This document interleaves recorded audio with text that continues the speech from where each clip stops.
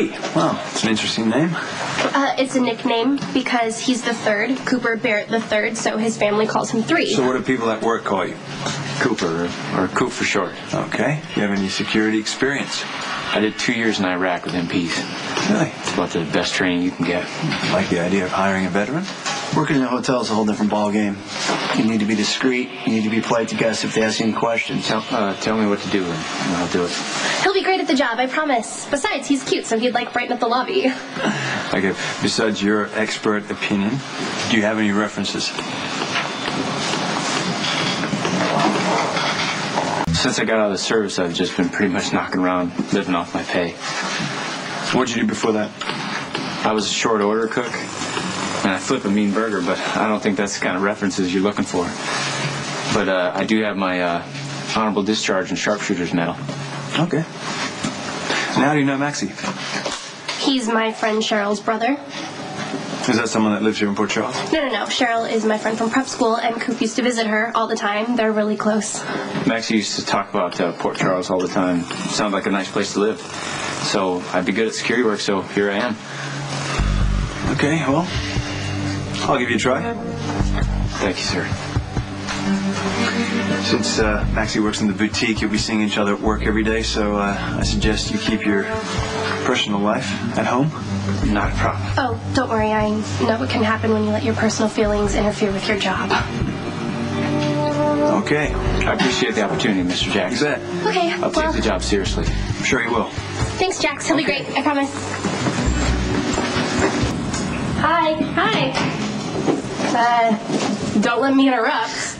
No, I'm leaving anyway. My prediction for the week, you and Patrick will be tighter than ever. Thank you. So, how was work today at the boutique? Good. Yeah? Well, your boss called and said that you didn't want to stick around to go over the inventory. Oh, well, we do it like twice a week, so I didn't think it was that big of a deal. I know what's going on here. You do? Yeah, the furtive looks, blowing off work, noises coming from your bedroom. You have a boy hiding in there, don't you? You think I have a guy upstairs in my room when Matt could be home any minute? What do you think, I'm crazy? Come on, you can tell me. I'm not going to spill to Uncle Mac, I promise. Okay, you know what? You and your shrink roommate were just talking about your boyfriend, so maybe you have guys on the brain, but there is no one in my room. I have sworn off men.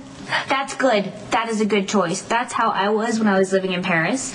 I was living alone. I was independent. I was happy. Well, relatively happy. Well, I guess I wasn't miserable. You know, I'm gonna go upstairs now. That's a 4-letter word.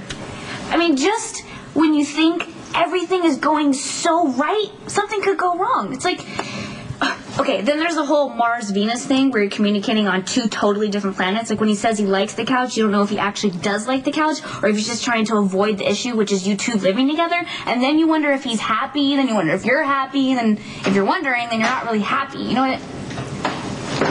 You were saying? To be continued. Right. Hi. My name was 3. I'm sorry, but it just came out and no one suspected anything. Oh, yeah, Max, the head of security, he was one of the hostages. He knows that we all had numbers and that 3 was locked in the vault with you. Yeah, but I covered fine. Oh, yeah, until they pull up my service record and find out my name is Cooper Barrett, no the 3rd. If they check, which they probably won't, you just say 3's like a family nickname or something. You know, you had a bunch of cousins that were also named Cooper, so your grandparents called you 3 and then it kind of stuck. How do you come up with this stuff? I'm really good at thinking on my feet.